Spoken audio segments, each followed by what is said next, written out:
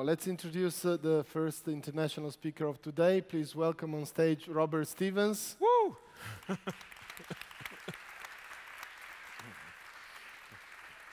you. Hello, Robert. This is for you, and we just wanted to say, please come, that we were very happy to have a sort of similar concept about how imagination can be a powerful tool to shape cities. Yep. I'm also eager to say that we met virtually because of our love for Patrick Geddes, which is one of our heroes, but we never met in person except for a few minutes ago. Yeah. The stage is yours. Thank you. Thank you, Luca. Thank you so much to the whole Torino Stratospherica team. I must say this is the most beautiful venue I've ever spoken at. So I'm really, really honored, delighted to be here. I will also say it's the first time I'm speaking with a device like this. So I'm a little nervous, so bear with me. Yeah. Oh, are we connected? How do we? Yeah, it's moving. I can see. But yeah, OK, there we go. So 3 things about me as we get started. The first, I'm an introvert. This is something I discovered during the pandemic, that I really thrived in isolation and quietude. I like white space, which you see. And that's an ironic kind of discovery, because for the last 15 years, I've lived here in Mumbai, a city of 20+ million.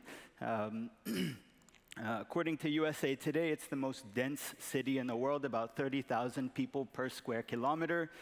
By comparison, New Delhi and New York City, about 11 and 10,000 people per square kilometer. So we have a lot of crowd, and that's been home for the last 15 years.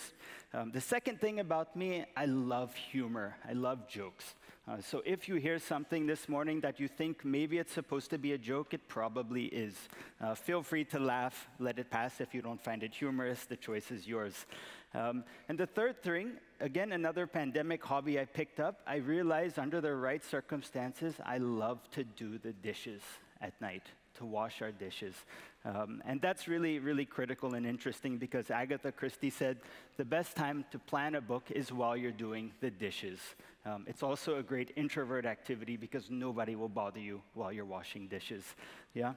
This is what came out of that time doing the dishes, Bombay Imagined. It's 200 urban visions, imaginations, plans, dreams for the city, beginning in 1670, continuing through to 2020. All of them unrealized. So everything you see this morning will be unrealized. And the book, the idea began here in 1869, the professional papers on Indian engineering. For anyone who loves drainage, sanitation, I really love reading about drainage. This is the book for you. I was just browsing this one day, and I came upon this fabulous fold-out map, a big, beautiful fold-out with a green blob in the center. And I was really intrigued. What is this green blob? I zoomed in, and it was a proposed park in 1869, smack dab in the middle of Bombay. Very beautiful. It turned out to be a 400-acre idea. It was actually on top of the city's first landfill, so it had a lot of symbolism behind it. And it was planned by Arthur Crawford. He described it as a people's park such as London does not possess. That was the vision. Yes, thank you. I appreciate that.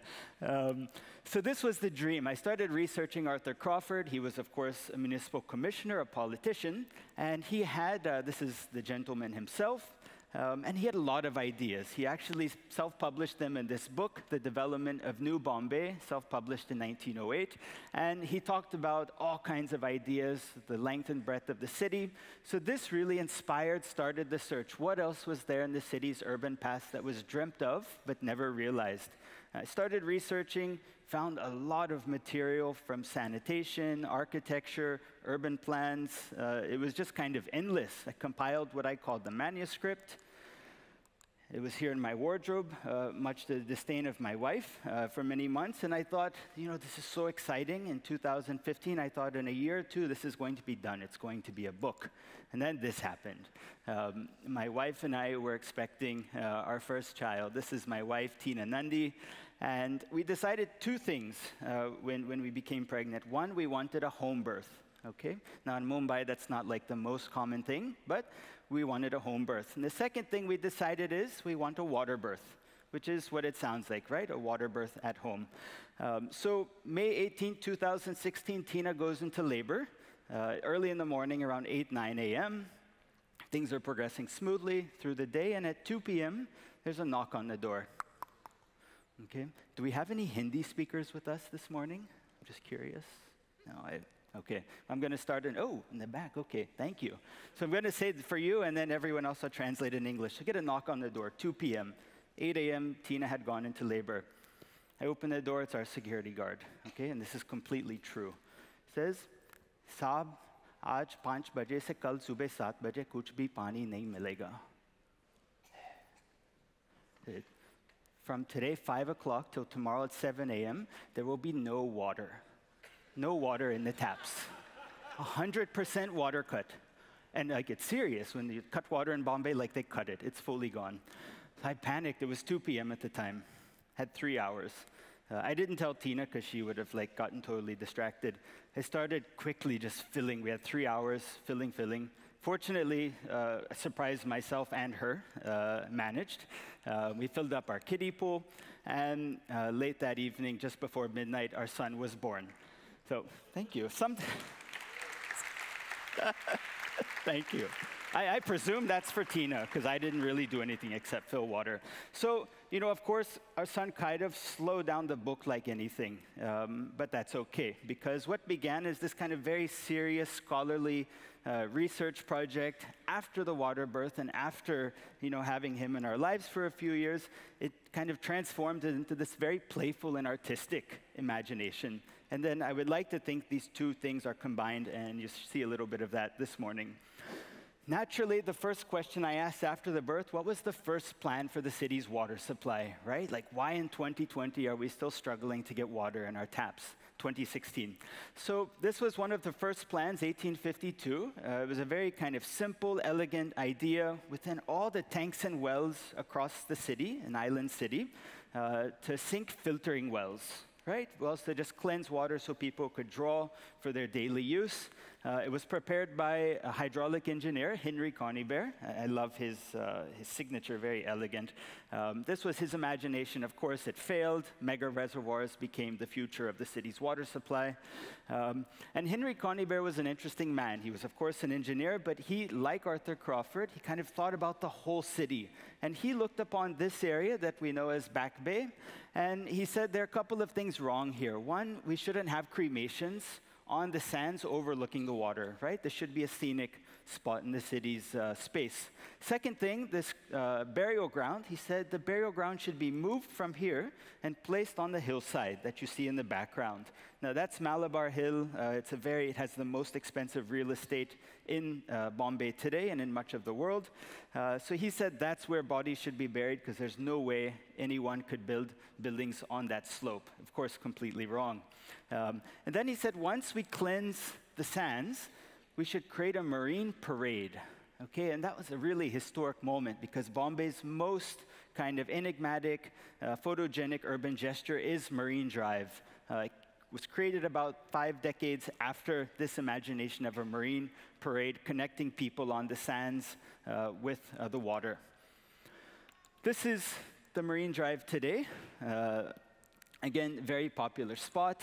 And if we kind of backtrack 4 centuries, this is what the island city looked like, right? We have a very bizarre relationship with water. Much of the city used to be underwater, and this 7 separate islands.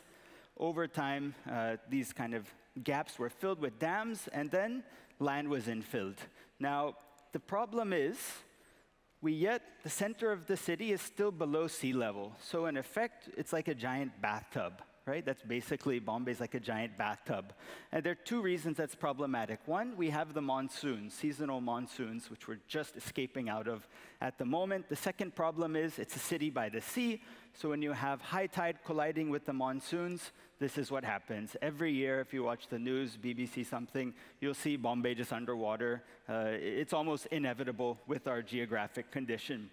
In 1720, a gentleman by the name of Captain Johnson thought of he called the Great Channel. Okay, his proposal is to cut a channel across the island. And this is what we call a speculation, right? There was a very dense written literary history of the idea, but no visual survived. So we created visuals for many of these ideas. They combine what I call the rigor of the historian with the wild creativity of the artist. This was the seminal sketch for the Great Channel, and this is what I like to think Johnson's intervention would have looked like. It was to allow the sea to cross through the island, to allow the monsoon rains to kind of funnel and thereby prevent the city from being flooded, as happens every year right now. This space at the bottom, this is a mausoleum. It's a burial space. It's called Haji Ali, which is located today here in the island city. Yeah, the Great Channel was to cut in this position, and I like to think, had this been successful, Bombay might have ended up looking something like this. Right, this series of channels cut across for flood intervention, and it would have been like Venice, like an Oriental Venice.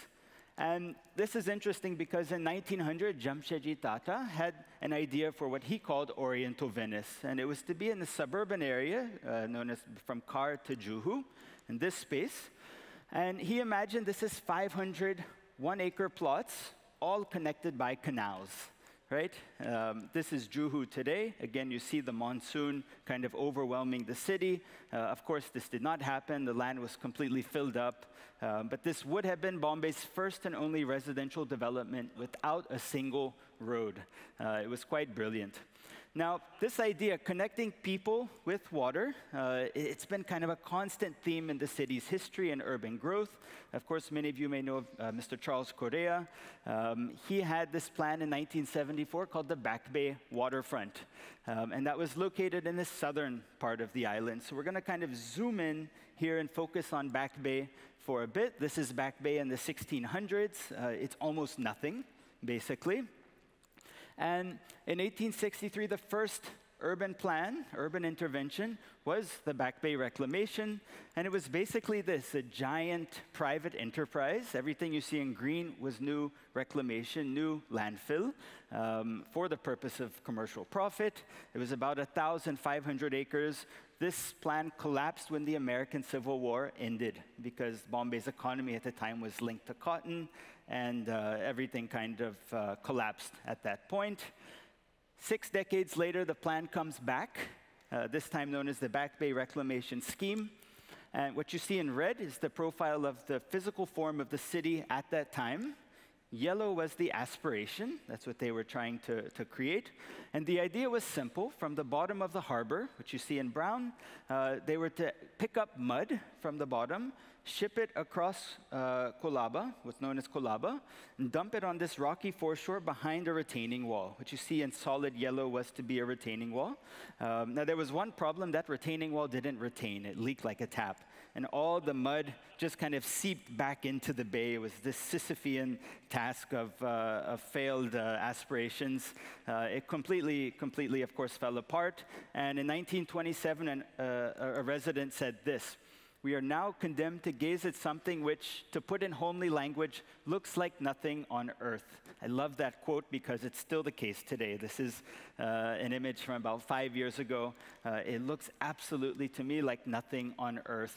What you see, that leaky retaining wall is still floating kind of aimlessly in Back Bay, I consider it all like a graveyard of past ideas. Now we'll come to Mr. Correa's plan. Again, this is 1974. You see the leaky retaining wall at the top left. And what Correa says is, let's not reclaim fully, let's just sculpt the edge. Make the edge of this incomplete reclamation a little bit poetic, like a poetic promenade. Let's put public facilities, art galleries, institutions, a planetarium around this public edge, and just make it a beautiful space for citizens of the city. He called it an event for the city, a new and unique waterfront,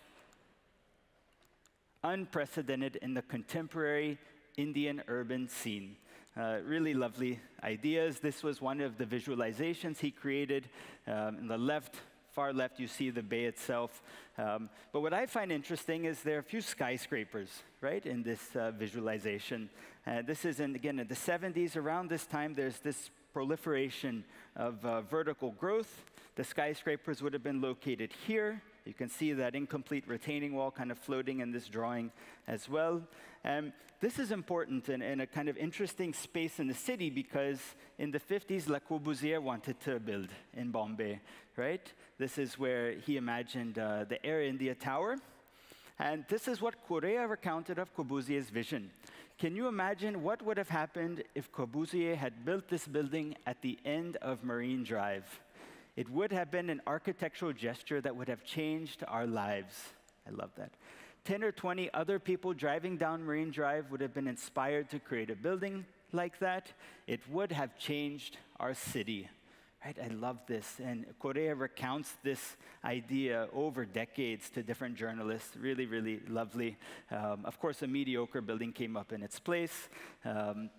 This was another vision for a skyscraper in the 60s, 102 stories high by Feroz Kudianwala. And then, of course, in early 2000s, there was a competition for a tower at the other end of Marine Drive. This was Oma's entry. It was basically a pie in the sky, like literally a pie stacked up.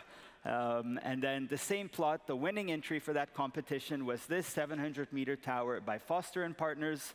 It would have, I think, tickled the troposphere, if I understand correctly.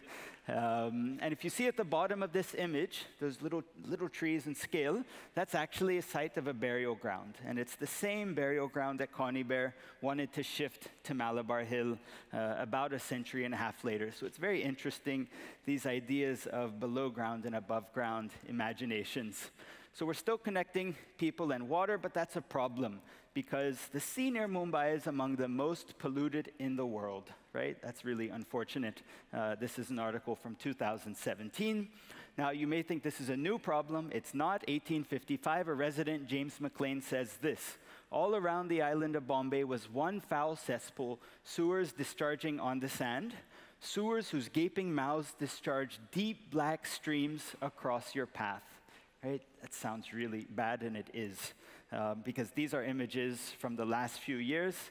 This is a really deep black stream in a suburban area, as is this one at Malad. This is all, unfortunately, basically raw sewage, kind of just discharging into the sea. 1866, city-based engineer Russell Layton comes up with a plan for the greatest sewer to solve this problem. And he styled it on the Cloaca Maxima in Rome, also, of course, the greatest sewer. This was one of his section drawings. This is the city's profile. You see that beautiful bathtub effect in section, the center's lowest. Underground, of course, was to be this 10-foot diameter sewer. And then from its destination, the sewage was to be kind of chucked into the ocean, deep to sea, also problematic, but of course didn't happen. A few years later, a gentleman by the name of Hector Tulloch comes up with plans for an underground railway. Now you may think, like, what does a railway have to do with sanitation? It's really beautiful, just we'll see. This was the route of his underground railway. It's from a place called Jacob Circle to the business district. You also see Crawford's green blob in this plan. They were kind of contemporaries overlapping in their ideas. This was his description. During the day, passengers were to be ferried southwards into the city center, while at night, northbound carriages filled with the day's business, fecal matter, were to traverse the same tracks, right? It was a poop train, basically. Like, that was it. I love it. Now, of course, like every city, we name our railway lines, no? I travel every day on the Western Line, carries about 7 million people per day. The Central Line runs parallel, and then the Harbor Line. These are kind of the backbone of the city. Under construction right now is this called the Dream Line. It's partly underground. We've recently completed the Red Line in the suburbs. Now, I like to think Hector Tulloch's train would have been called the Brown Line, right? Naturally. And it would have had this really beautiful streak of a logo. Thank you. I appreciate that. Woo, Hector Tulloch. Yes. I bet he never thought a crowd in Turin would be clapping for his poop train. So this was the route of his train from the fort to Jacob Circle, and then from Jacob Circle up to the suburbs. And that red blob you see at the top, that's where he was to throw all the sewage onto this kind of low-lying marshland for the purpose of sewage irrigation and reducing vegetable prices in the city. Really brilliant. This is what he said. The present project is for utilizing the sewage proper and not for throwing it into the sea, right? So he's sensitive to this idea that the sea has life. We need to be, gentle in how we tread. A few decades later, Envy Mota comes with a similar plan, Love Grove Sewage Scheme. And this was really a fascinating plan. It had one ambition, one simple ambition, to eradicate the nuisance caused by the discharge of crude sewage into the sea at Worli. Yeah? And this was a layout of his plan. He created it after visiting 76 cities on 4 continents. Okay, he's just visiting sanitation plants, sewage treatment plants. He comes back to Bombay, creates this elaborate idea of primary, secondary, tertiary treatment.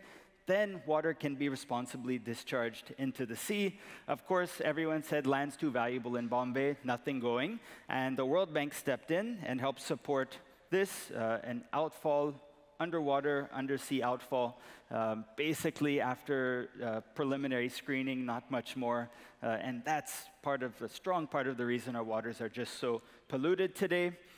Now, this is problematic for architects, of course, because in the 60s, a very kind of established firm, I.M. Qadri, comes up with these beautiful drawings for the Bombay Hilton Hotel, right? And what you see that's consistent in all these, it's the ocean, it's the sea, right? The hotels to overlook this scenic vista, of the skyline. Unfortunately, Hilton's dream soon turned into a nightmare when visiting foreign executives discovered a dirty little secret.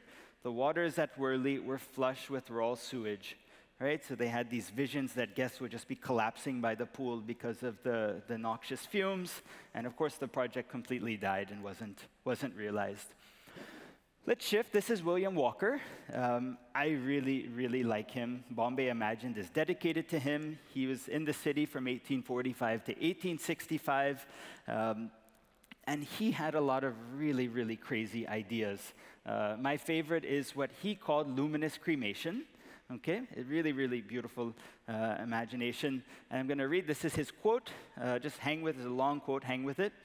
Would it not create a sweetly mournful feeling in our breasts to see that, although our friend be dead, yet meteor-like, as in life, he was shedding an effulgent ray to dispel the darkness before seeking the flowing galaxy of light in the other world. Right? So beautiful, so much poetry. His basic plan was this, that a body's being cremated, let's capture the gas from that cremation, let's pipe it throughout the city and light all the street lamps on the city's walkways with this gas. Right? So our friend is now in darkness, but he's yet giving light to us in this world. Very beautiful. Bear with me for a minute. I asked myself, why did he want to light the streets? Like, why go through all this effort? Then after weeks of meditation, it became obvious, because he was a walker, right? Yes. Woo, walkers. Okay. No one's ever clapped for these jokes, thank you. Or maybe it's for William Walker, I don't know. So in 1863, he's recycling the dead, yeah? 2 years later, Bombay has what I think was maybe the first public transportation system for the deceased anywhere in the world. Really, really, again, beautiful idea. It was to be a whole city of the dead. 250-acre brand new city was to be created at this area known as Matunga. It was to have, of course, Christian, Catholic cemeteries, Muslim burial grounds, a Parsi tower of silence where vultures just kind of picket bodies and naturally disperse, and of course, cremation ghats. And we have to name, and to connect that city, which was in the north, with the residents in the south, of course, there was to be a railway line. So we have to name our lines. We already know about the core ones, the Dream Line, the Red Line. The Brown Line is hopefully up and coming. And this would have been, I think, the deadline, right? And it would have been like the ultimate deadline. You cannot miss this train. Thanks. Thank you very much. Transportation. Let's continue with transportation. This time, let's focus on for the living. Yeah? 1870s, Arthur Crawford. Remember, he's that green blob man from the earlier park on the landfill. Arthur Crawford says the city needs a coastal road. And that coastal road is what it sounds like. It was to wrap around the city's coast, and it was to include a tunnel through Malabar Hill, one of the bathtub rims. Cut a tunnel right through one of those rims. This is what I think the tunnel would have looked like. And this is what one of the visualizers that worked with us, Aniket Umaria, made. It's a really beautiful image. In the distance, you see the reclamation created for the coastal road. So this was to keep roads and a lot of high-speed transportation on the periphery of the city. By 1945, there's this idea of cutting a grid straight through the heart of the island. You see it here, and this was the section of that grid. It was to cater to every walk and form of life and movement. That didn't happen, of course. It's just chaos again still today. And in 1973, a gentleman who was actually the resident editor of Times of India, he got fed up. He said, we shouldn't focus on the coast. We shouldn't cut these streets through the heart of the city. Simple solution, ban all private vehicles. Simple. And he said everyone should travel by public transport. And this was a real scheme. Huh? He wasn't just like, Everyone should travel by public transport. And then the streets, the part of streets that are not being used for these bus lanes should then become public parks. So really, really, really lovely transformation I think he imagined. It fell apart. He said, of course, politicians won't rub shoulders with mere pedestrians, and it remained but a pipe dream. But the idea, of course, continues. This is a plan from 2012 by a city-based firm, AJA Architects, and they took this area outside Mahalakshmi Station and said this should become just a pedestrian bridge. So after you travel with those 7 million commuters, you step out of the station, there should be a beautiful public space, public open space to welcome you as you walk to work. That park was to actually end at a place called Jacob's Circle, which you see here. Also the end of the Brown Line. If you recall the Brown Line, it was to end here. A lot of interesting ideas in that realm. And then in the 1920s, another resident said, forget all of that. We should take all the transportation to the sky. Everyone should travel by aerial taxis. Which of course you see. And this was a plan in 1921 for the city in 1971. And again, I love this idea. This is how the creator described it. He says this: I had fallen off the seat on which I had gone to sleep on Malabar Point and had rolled down the slope. Only the railings had stopped me from falling into the sea. I staggered to my feet and looked wildly around. Yes, I had been dreaming. The poor man fell asleep, had a dream, rolled down the hill, and woke up. And his dream was this, that Bombay's not a place of crazy traffic. All the taxis are in the sky. And, yeah. And then in the background, it's just a public park. It's a lot of green. And I love this dream because it, in many ways, I think kind of the dream of every Bombay resident is to go back to an environment that looked like the city as it initially was. This was Bombay in 1670. This is when the governor, East India Company governor, came to the city. He came with a map of London, which was given to him by his superiors, and he was told, create a city at Bombay on these 7 islands, kind of cut by the ocean at high tide. He walks into the Bombay Castle, which was existing, and he looks at the map. He does some kind of research around the island, and he comes back and says, I cannot create Bombay, at least not right now. And the reason was it would have required cutting of palm trees. And he said the local population, they love their palm trees so much, and they rely on them, that there will be riots, that we will have a war on our hands if we try to create Bombay right now. So the very first kind of imagination for the city itself, failed because of that. I love this image. This is the city as it initially would have looked, its kind of initial ecology. Now, I like to think of books like cities. They work best when you have a lot of diverse people just kind of collaborating with passion and intensity. So I always introduce the team, part of the team behind the book. This is Aniket Umaria. He's a visualizer based in Bombay. That image, 1670, the kind of primordial Bombay, that's one of his many pieces in the book. Deshna Mehta and Carol Nair were the book designers. And they did absolutely fabulous things with graphics and visuals. And then Fawaz Khan, he was the project manager. The book exists today because of his efforts and very intense focus. This is part of the team behind the printing and binding of the book. They're absolute I consider them artisanal bookmakers. Every inch of the book was handcrafted, so I'm really, really grateful to them. All 62,000 words in Bombay Imagined were first handwritten in the morning between 5 a.m. and 7 a.m. before I would rush to office. I love handwriting, and that's really interesting because W.H. Auden said most people enjoy the sight of their own handwriting as they enjoy the smell of their own farts, right? And I think that's absolutely true. Woo, farts. Thank you. Of course, I have to acknowledge Bonnie Stevens, our cat. She went over every word in the book, always there. Only complaint, she's a copycat. So, yeah. But she's been on top of the books from the beginning, so thanks, Bonnie. Of course, my wife, who you met from the home birth, water birth, she's been super supportive. We self-published. She allowed us basically to take this like really huge financial risk. So thanks, Tina. And then, of course, Kairav, he's actually in the audience, so if anyone wants to meet him, he's really sweet, and he would love to meet you. Woo, Kairav. He's allowed us to encroach upon his play space in our living room. So if you see him, do thank him on my behalf.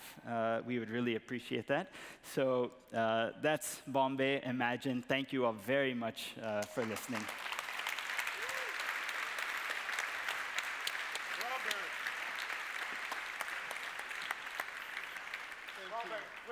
Thank you. I don't say it always, but it's one of my favorite talks since the beginning of the festival. And I agree. And of course, you are a very professional public speaker, so you lied at the beginning about not doing this often.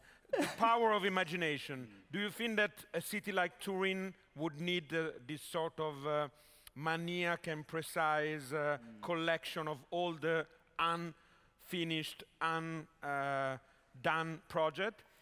I think every city, when you start digging, you realize every city is full of dreamers. And I think compiling something that spans the urban life of the city into one volume, it creates, this is what has surprised me about the book, it creates something that inspires not just architects, urban planners, but every resident gets inspired by something. So, yes. Wow. Yeah. So that's the grazie. Thank you. That's the basic of Utopian Hours. Thank you so much, Robert. Thank you. Thank you.